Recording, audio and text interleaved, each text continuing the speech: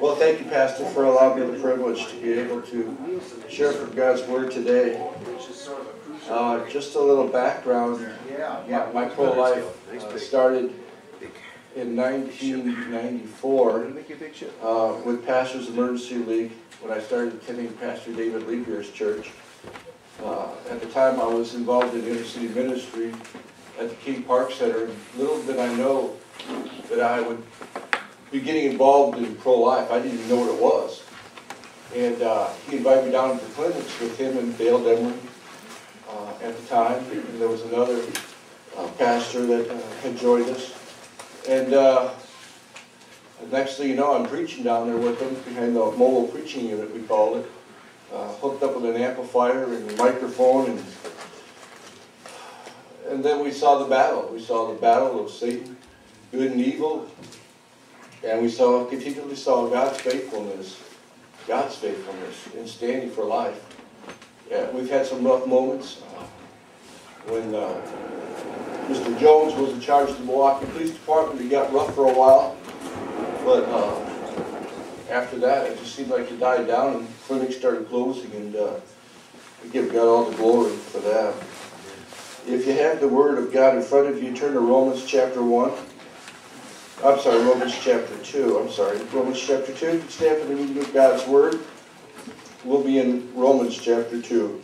I always stand for God's Word because I just have a reverence for the Word. Romans chapter 2. Part of my message backtails into chapter 1, but Romans chapter 2. It says, "For there is no respect of persons with God, for as many have been sinned without the law shall also perish without law, and as many as have sinned in the law shall be judged by the law. For not the hearers of the law are just before God, but the doers of the law shall be justified. For when the Gentiles which have not the law do by nature the things contained in the law, these having not the law are a law unto themselves, which show the work of the law written in their hearts, their conscience also bearing witness, and their thoughts the mean, while accusing or else excusing one another." You may be seated. Heavenly Father, we just praise you and we thank you. We thank you, Lord God, because we know your word is abundantly clear. We know, Lord God, that you are faithful. We know exactly today, as we are in church today, where you stand on the message of life. We don't need to look forward in any other form or manner. We don't need to dig deep into some theological discussion. We don't need to form a committee. We don't need to look around to figure out what it is that you're trying to say. But Lord God, you have clearly defined life and your value of it. And we're thankful for that today. And Lord, I pray you guide me. May everything I say today be of you. Lord, I can't preach anything without you.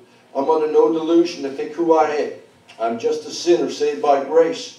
And Lord, I need you. I need you today, as we all do, Lord God. But to preach your word, and may your name be lifted up, have free course, and be glorified. It's in your holy name I pray. Amen. Amen. My dad, Wayne, he was a history buff.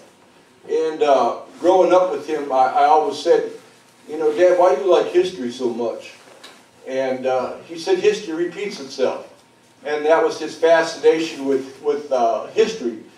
And George Santayana, a Spanish philosopher, said those who forget the past are condemned to repeat it. And we've seen in our life, we see the time when we have the knowledge more than any other time before. We have technology ever changing right before our eyes.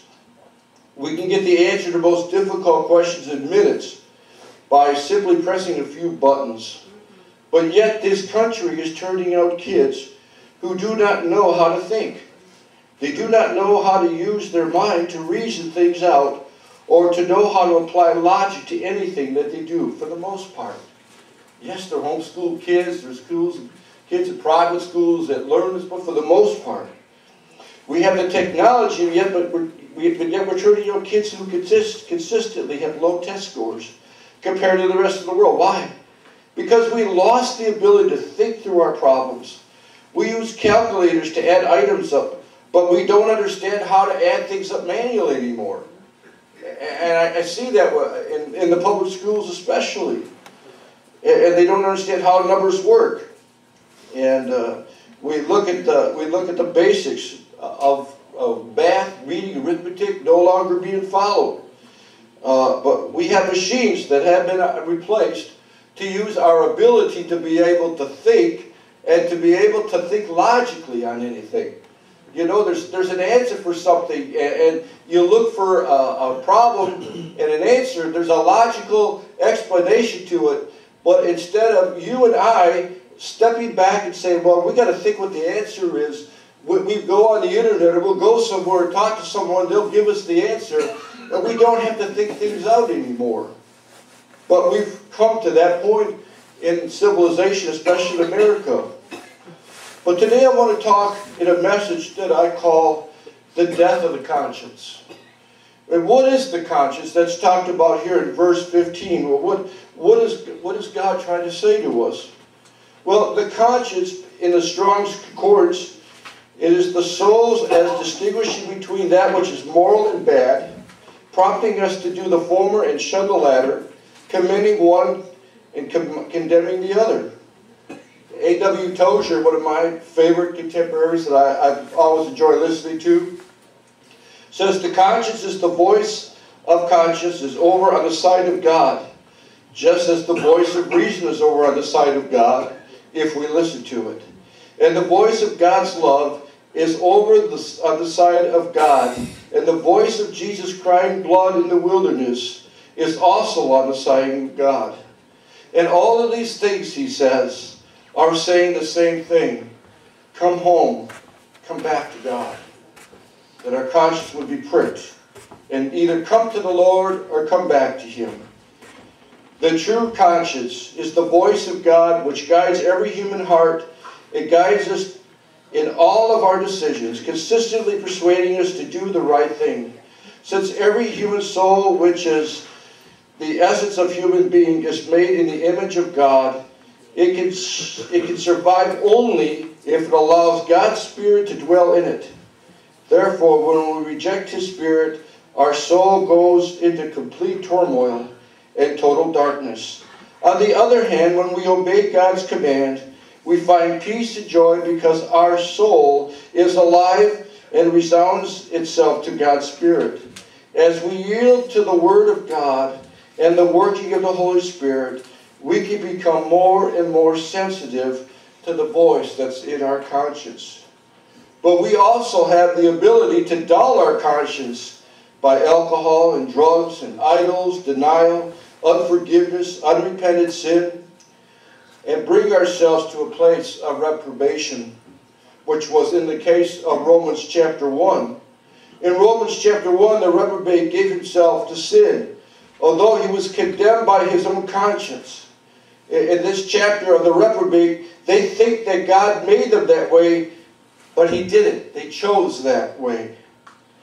They knew God had revealed Himself to them, but they have in their conscience turned against God. They are doing it because they are in rebellion against God and His Word.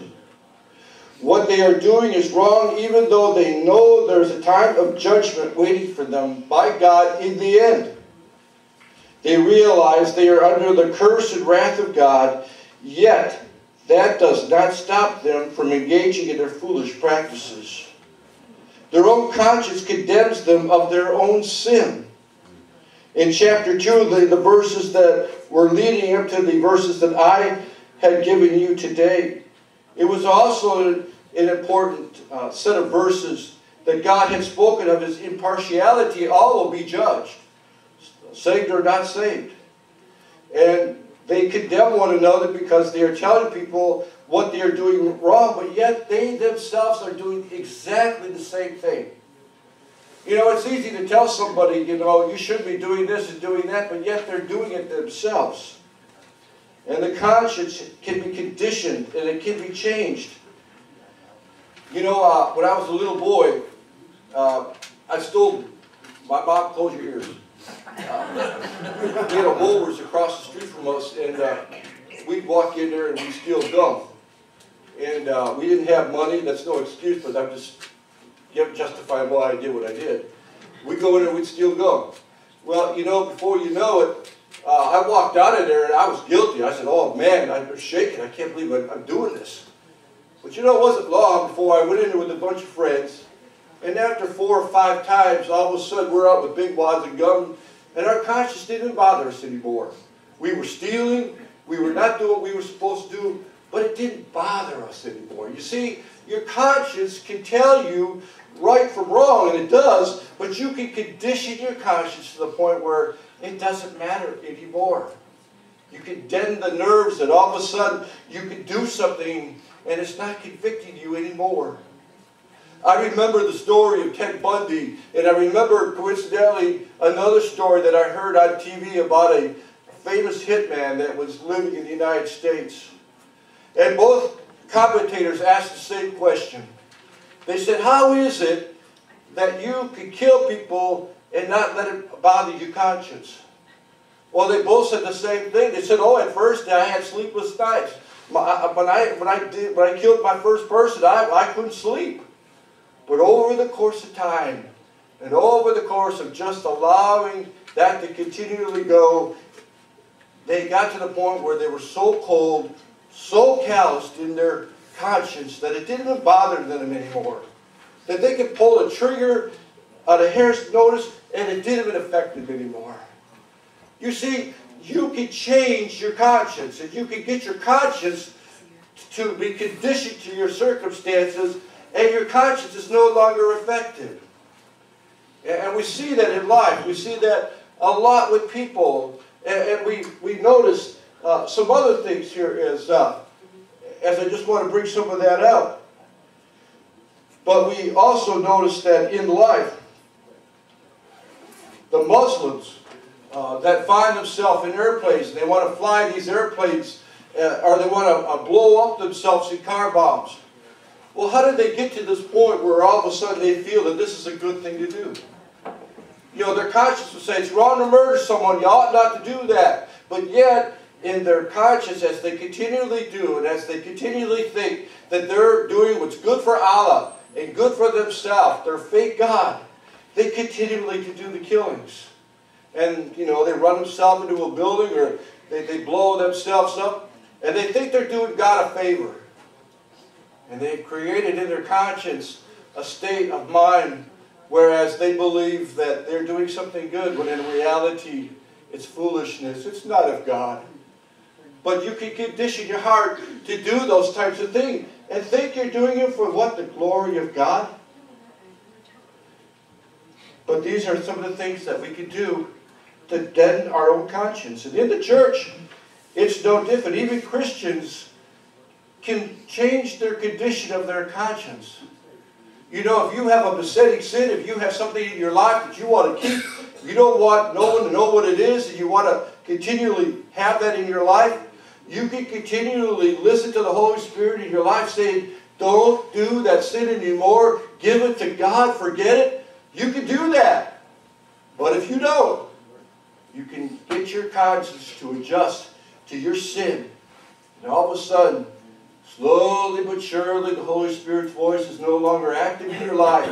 And all of a sudden you find that you're doing the sin that you want to do, and there's not a conviction from God anymore.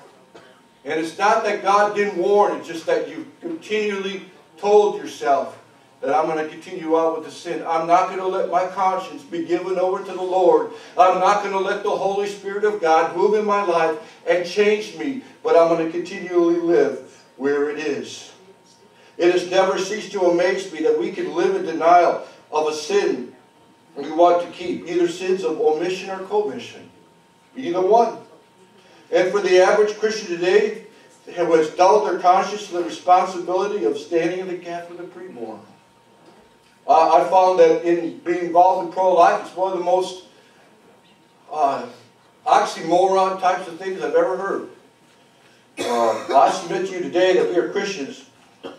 We've had our conscience deadened by our surroundings more than we would ever care to admit. We've let the world condition our conscience to be more duller than what we would like to think. And I include yours truly in that. I see that there was a time in America when we were sensitive to murder, but slowly but surely, through sin and through Satan just slowly working in our lives, America has become darker and darker toward murder. You know, it used to shock us when we see that someone was murdered years ago. We used to like, wow, I can't believe that happened. But slowly over the course of time, because of seeing it around in our area and seeing it on TV like every day, and I don't watch much TV, so I don't know what's even going on these days. But because of what's portrayed on TV, we've deadened our conscience to what murder is. And you see that the church of today is not involved in pro-life for the most part. There's over 1 million babies that are aborted each year. And I praise God. I thank God that this church stands for life. I thank God that this church is willing to stand the gap for those that don't know. But you can see churches who will say, well, what are you doing for pro-life? Well, you know, we have that, what do you do that every year? Yeah, we do that life chain thing once a year. Oh, okay. Then you probably get another church that says, well, you know, maybe in Sanctity of Life, we'll teach on the Sanctity of Life. It's Sunday, maybe we'll preach on that. Okay, well, I get that. But how about meet me down at the clinic on Farwell and North on a Saturday morning to be able to stand the gap for the women as they come in to be able to abort their babies? Oh, we can't do that. Oh, why can't you do that? You do some of the other things. Well, that's too controversial in our church. That's too much. We can't do that. And that's what I hear a lot. The pulpit has the responsibility to be the voice of God, and in His Word, it is filled with what God says is valuable in life. And like I prayed, it's not a mystery.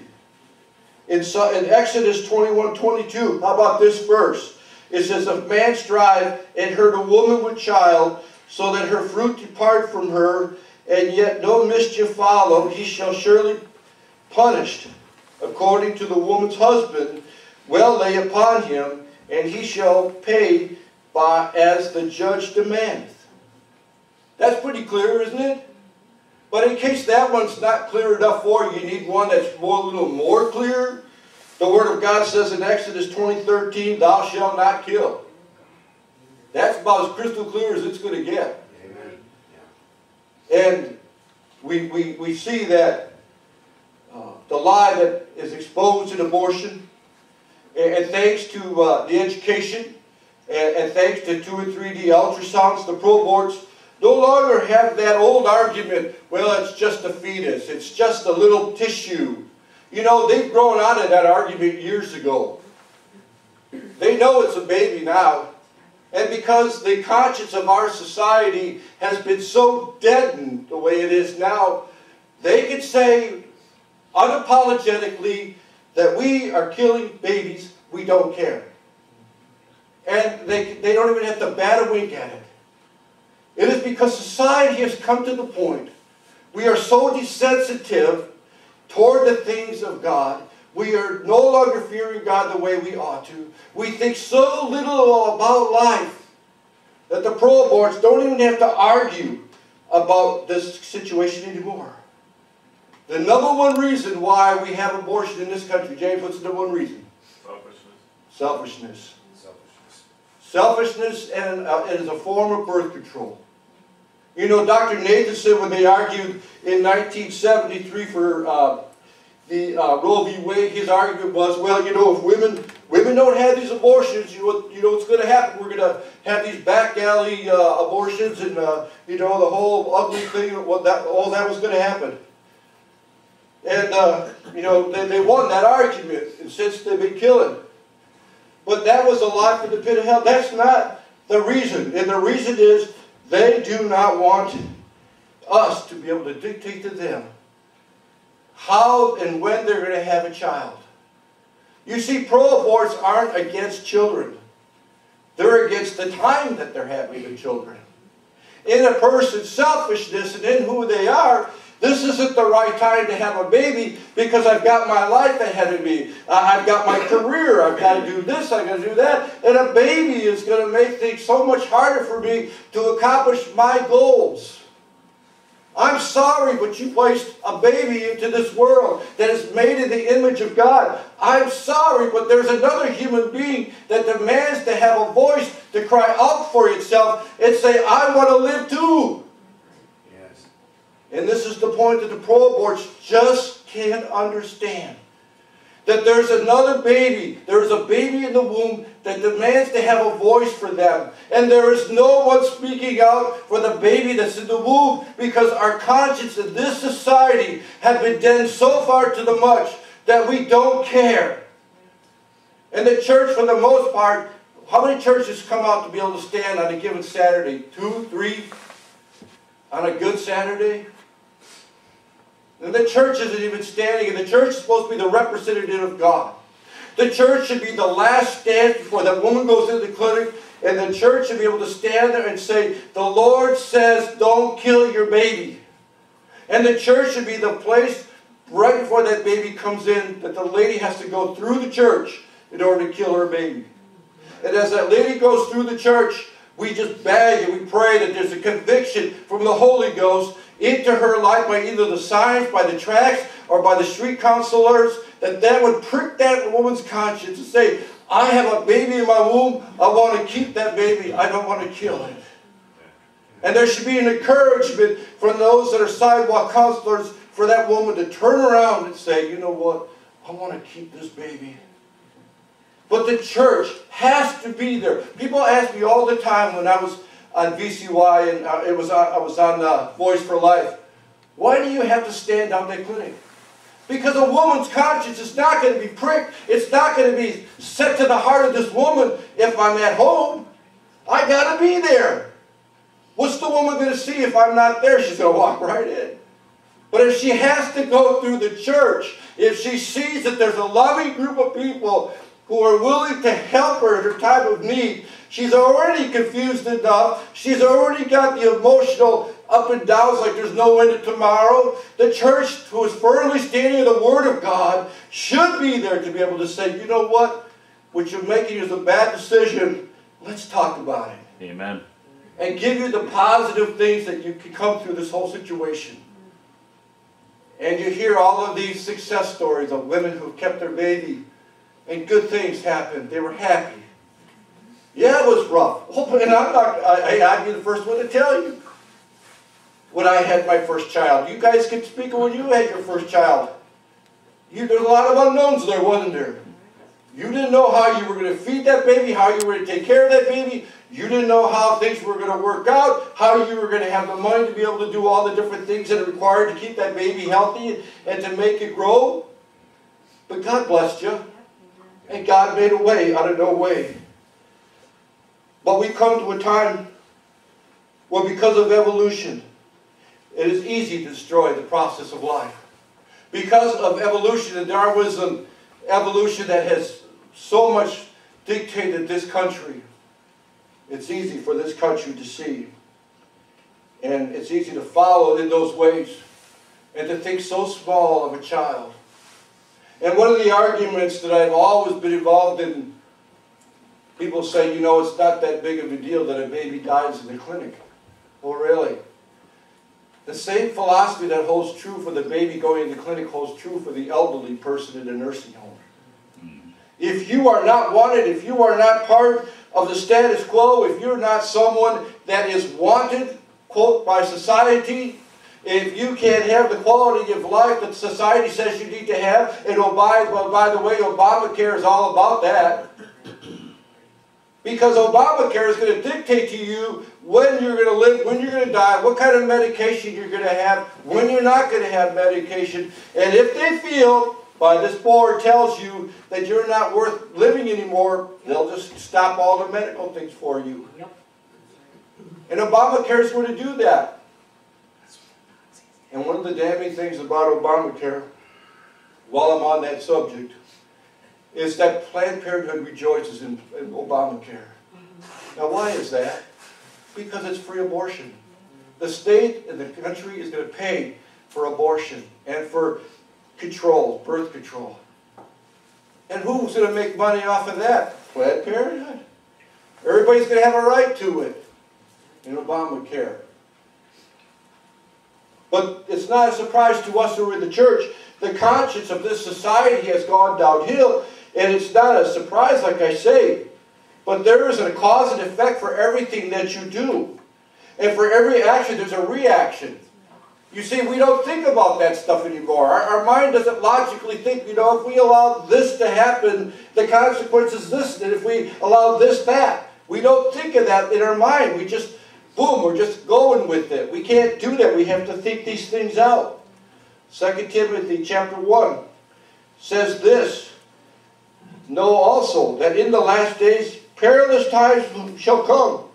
For men shall be lovers of their own selves, covetous, boasters, proud, blasphemers, disobedient to parents, unthankful, unholy, without natural affection, truce breakers, false accusers, incandescent, fierce, despisers of those which are good, traitors, haughty-minded, lovers of pleasure more than lovers of God, having a form of godliness, but denying the power thereof, from which turn away. You think these people have lost their conscience? Yes. You think these people have lost their ability and their conscience to be able to do the right thing and to be able to say, you know what? I ought to mind my parents because they're my parents. Yeah. Where did that come from? That came from God. I ought to love my brother and my sister, Lord. Where did that come from? Well, that came from the Lord. Where are all these things about thinking of someone else before yourself? My self-esteem comes from helping someone else out. The Bible doesn't have the word self-esteem in it. It's esteem others. Where does that come from? That comes from the Bible. You see, when your conscience is real, and your conscience is alive to God, and you allow your conscience to be molded by the Holy Spirit, as Pastor was sharing just a few minutes ago, you grow and your conscience becomes more sensitive to all the things that God wants it to be sensitive toward. And that's the beauty of being in sanctification with God. It is the beauty of allowing yourself to say, you know what? It don't matter to me. I am going to let God do His thing in my life. I don't care what it looks like on the outside. I don't care what my fellow brothers and sisters think. I'm going to let God mold me. Because I want my conscience to be pricked to the heart in such a way that I'm sensitive toward the things of God. God will use you if you do that. Yes. God will use you. And I don't know how many times there was a voice I heard my conscience saying, do this, do that, do this, do that. And I knew it was because I allowed myself to be sensitive toward the things of God. Now, am I always that way? No. I'm a work in progress. But I'm not going to sing the song, Carol. But God is a God of order. God established the laws, and He established for us to obey them. The laws were established based on, from the Bible, but we use, of course, today, based on Blackstone's commentaries. We establish laws in our country based on the laws of the Bible. And when those laws are violated, there's a consequence. There's a judgment from God for violating those. And God has to judge us, like in our text today, as much as He has to judge anything else. And there's a penalty for not following what God does. The health of our conscience is driven by how much God's truth we desire. Our conscience should only line up with God's laws. But there should be a hunger for us to know more, and to have the Holy Spirit working us more. If you have your Bibles, turn to 2 Kings chapter 17. I want to share something with you out of 2 Kings 17. And to give you a little background here, this is Israel coming to a point in their life as a country where they no longer heard from God, the fear of the Lord was no longer in them, their conscience was seared. In reading in verse 7, I'll give you a couple more minutes to get there. I realize not everybody's as quick as I am because I have a bookmarker.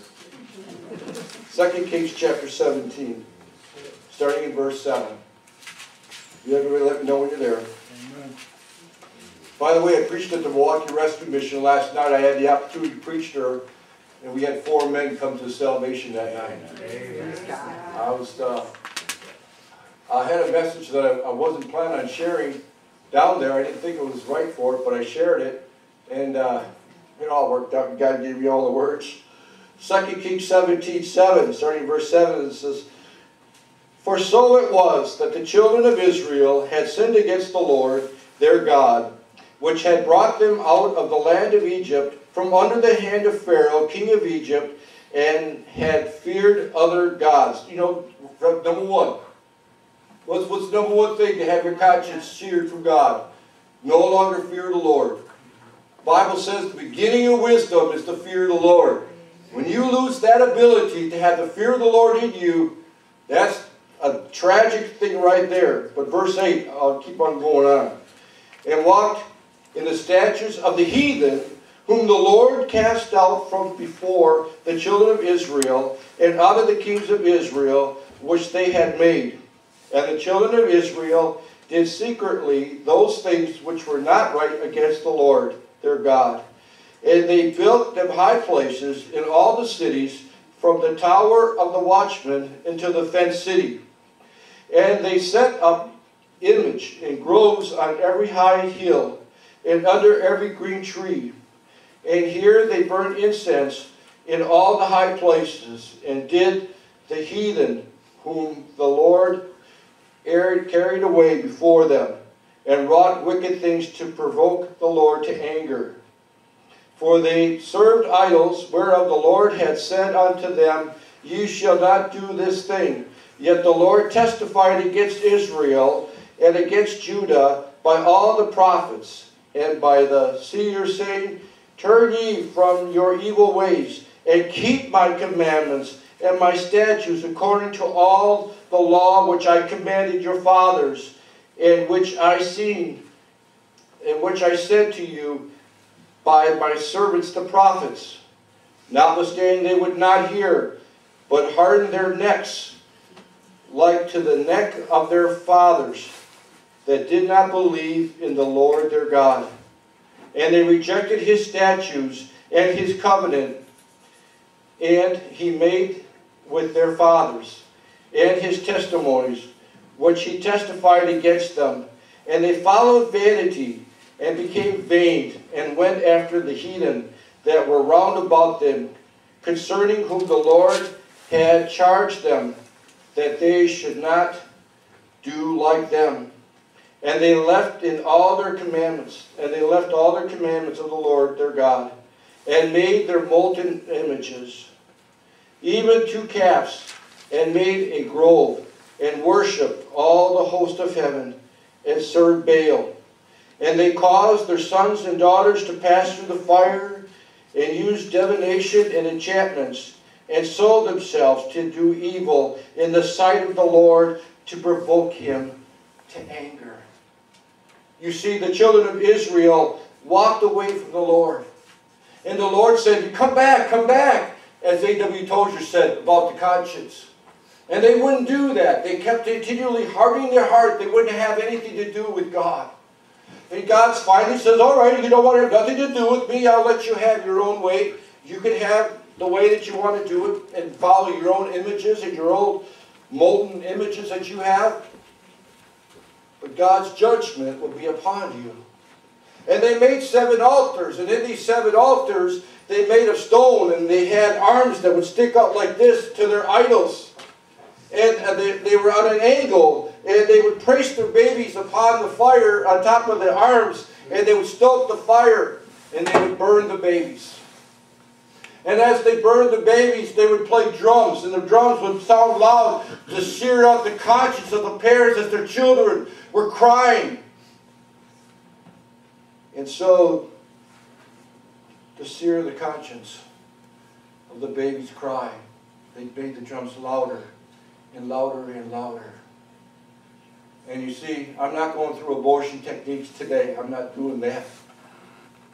But if you ask me, or you ask James, you ask Lois or Frank, our pastor, we'll tell you there's a lot of similarities in all of those things. But Israel was no different from us today.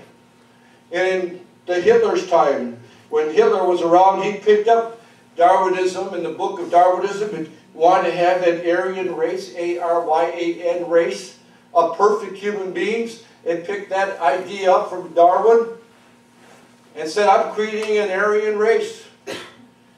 Blonde hair and blue eyes, the women would be beautiful, and that they would have a pure race. And they wanted to eliminate all of those races of people that were they considered inferior. They considered them inferior, but what did God say? He created man and woman in the likeness of His own image. Every man, every woman is valuable in the sight of God. Amen. You read Psalm 139. Psalm 139 says it all. You were made as a special person in the eyes of God. And even if you're handicapped, even if you're in a wheelchair, even if you're 100 years old, you still have value in you. Why? Because you have a soul that God gave you, and you're important to God because He can still use you. Hallelujah. As long as you got breath in your lungs, God can use you. And how many times have we heard testimonies of people who were in bed, on their deathbed, witnessing to the nurses, witnessing to the doctors, people who no longer could move around. There was a pro-life postmaster in San Diego, retired. He said, Lord, what do I do with my life? Oh boy. The Lord sent him out on the streets of San Diego, and he's been used ever since, as far as I know. But you know, the Aryan race that Hitler decided that he wanted to keep, and he allowed the Jewish people, who he thought were non-existent people, he thought that they were inferior people, and he thought that they had to die. And they would roll on their train cars, and they would roll past the churches on a Sunday morning, and as the people would cry for the train cars, as they were all pressed together in these train cars and crying out for help, the churches turned the organ up louder so they wouldn't have to hear the cries of the people, so that their conscience would be deadened and they wouldn't have to deal with the fact that these are human beings that are rolling on the train tracks. Their conscience was deadened to the point where they didn't care. They encompassed upon the ideas of the government and much of that society, with the exception of the Niemöllers and Bonhoeffers and a few other people who were what they would consider against the government and were evildoers. Against those people, most of Germany, most of society in that place went along with the government. And because it's so much easier to indoctrinate kids as little kids and have them to understand your point of view and instruct them in those terrible and terrific ways, they started them out as little kids, indoctrinated into the things of this Aryan race and teaching them to believe that this is the way it should be. You know, we get upset at the homosexuality and the homosexual movement in this country and in this state because they're trying to indoctrinate little kids in sexual education and the homosexuals with little kids. That didn't start with them. It started way back when. The devil started that in the Garden of Eden. But that idea was not original. And like Pastor's been preaching on Wednesdays, there's nothing new under the sun. That was an old idea. And they just took it and they ran with it. The devil slowly but surely works his way to remove the fear of God in the conscience of a society and allows the government to be dulled.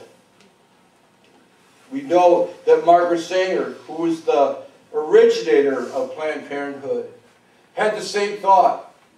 She had the same thought that there were inferior people who were not smart, who weren't able to think right, and we ought to just do in with them and create our own Aryan race.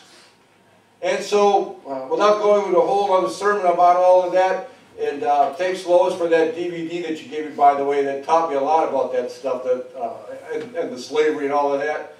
But besides that whole area that we can't get into today, she had the same philosophy, that people were not all equal. There were some people that weren't able to live. And her goal was to use abortion as a means to exterminate a race of people. And besides, we have overpopulation we have to deal with. And so she was active in all of those things. And so that's not a new area either. But you see, this country has fallen away and deadened our nerves to the things of our conscience. And that we've allowed the things of this world to dictate to us how we're going to live our life, how we're going to do the things that we do. The evolutionary lie has crept into the world. It has crept into this society so much. It has overtaken any form of godliness that we rarely see anymore. Evolution took off in our schools, took off in our government. And when all of that happened, there was no life anymore in this country. It's all dead. All there is this sliver of hope that God is going to somehow make a way again. But I will tell you this, as I preached this for years in Romania, in Poland, wherever I preached pro-life, no country that ever promoted the baby killing and homosexuality ever was able to stand the test of time. They never were able to stand, but they continue to go. If God does not judge America for the 40 to 57 million babies whose blood are crying under the streets of our cities, He'll have to apologize to Sodom and Gomorrah. The conscience needs to be pricked. And ultrasound is one of those areas that we have a positive thing going where it is. Texas recently passed a law that states that a woman seeking an abortion must see an ultrasound to hear the heartbeat of her baby. Praise God. Amen. That's a way that we could use. That's the way God could use to prick her heart and her conscience. To say, listen, lady, shake you up. Lady, that's a baby. Also, Amendment 26, the Mississippi Personhood Amendment, is a citizens' initiative to amend the Mississippi Constitution to define personhood as the beginning of fertilization. That did not pass, but it'll come back up. Did you know that Liberty Counsel has been very active in these different areas? And there's a number of bills, pro-life bills, that they've been able to challenge and to be able to win. And they've successfully argued before the U.S. Supreme Court regarding the rights to sidewalk counselors to peaceful present alternatives for abortion. They filed an amicus brief with the U.S. Supreme Court to successfully defend the federal law basing a ban on personal-birth abortion. Settled federal lawsuits against the state of Mississippi when more than enough certified voters' signatures were secured for that amendment that I had just talked about, and Planned Parenthood wanted to shut it down, not included in their voting. I admire Matt Staver. There's other organizations out there also that are doing good. I told you about the Texas law. There are 11 states now that require verbal counseling or written material to be included in their information, including ultrasound services. 19 states regulate the provisions of ultrasound by abortion providers. 6 states mandate that an abortion provider perform an ultrasound on each woman who seeks an abortion and requires the provider to offer the woman the opportunity to view their image. 9 states require that a woman be provided with the opportunity to view the ultrasound image if the provider performs the procedure as a part of the prepared abortion. 5 states require that a woman be provided with the opportunity to view the ultrasound image. 12 states are considering right now to pass similar laws. Connecticut, Indiana, Kansas, Maryland, Missouri, Nebraska, New York, North Carolina, South Carolina. Texas was on that list, but they just passed their law. Virginia and Wyoming. And lastly, as we close, God is able to prick the conscience and bring life back into the church, back into the life of the church user, and to show them that they need to stand. God has sidewalk counselors trained to be able to do the things they do because it's a last-ditch effort to be able to save a baby's soul. We are our brother's keeper, in case you want to know. we do have a responsibility as a church, as a human being that is alive, to be able to stand in the gap for those that have no voice. We have to be a people who are concerned about the murder of the innocent. Something has to happen in our conscience where, again, God awakens it. And God not only awakens it, but we said, you know what, we've got to do something now. We can't just sit back anymore. If we stand in the gap and we stand for the life of these children, I can promise you it's not going to be easy. Lois, do you like going down to the clinic? James, you like going down to the clinic? Frank, you like going down to the clinic? There's a million things I would rather do than go to the clinic, including clean my bathroom. Because I just hate being there. But I realized this one fact, that there was one who stood in the gap for me when I was lost. There was one that took no thought in his mind to come down from heaven, to come here to this earth to stand for me when I had no voice. When I was on my way to hell, when I was on my way to be able to die in my spiritual condition, there was one that was named Jesus Christ, and he held up nothing. He came down and he gave it all. He did something that I would probably have never done for no one else, to be honest with you. But he came. And because he came and he made a difference in my life, and because he pricked my conscience, and because he turned a light bulb in my head, I feel in my heart and in my soul every day the value of life. Not just the life of the baby, but older people. Just in human beings, just my brothers and sisters. I feel the value of life because I have life now. And the life that I have now I didn't understand before I was saved, but because my conscience is free, because God did something in me, I understand it now. And I realize that I've only been saved for 20-something years, but I realize I got a long way to go. But I figure if I got that much now, think what happens in another 20, 25 years, James, if God don't come back, take us home. We need to stand in the gap for those that have no voice. If you can't make it down to the clinic, pray for those that go down. Yes. If you can't make it down because you just physically can't, and standing there is too much for you, or being there is too much, when we have our time here on the second Saturday of every month to go down to the clinic, make it a point to be a watching on the wall and pray. Pray for those that are going down. Pray that God's protection would be upon us. Pray that God's holiness would be in us. Pray that the Holy Spirit would work through us and prick the conscience of a man and a woman that is going in that clinic, that they would scream, as Lois would say, in that clinic and turn around and come out. That the power wouldn't work. Boy, we've used that one and it's worked a couple times. Including the time that we went to Water Street and the clinic was closed. Amen. Was that a day? I'll never forget the look on those pro boards when they came in to think that they were going to be open house. Business as usual. And they tried to open the door and it wouldn't open. You know what?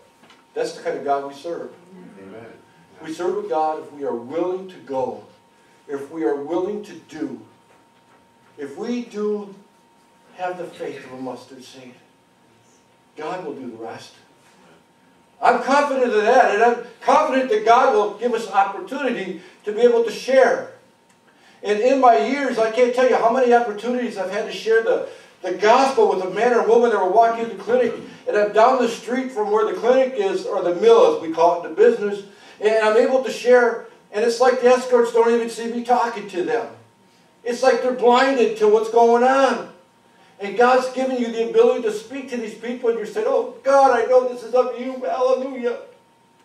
They may or may not walk in, but you know God's given you that special time.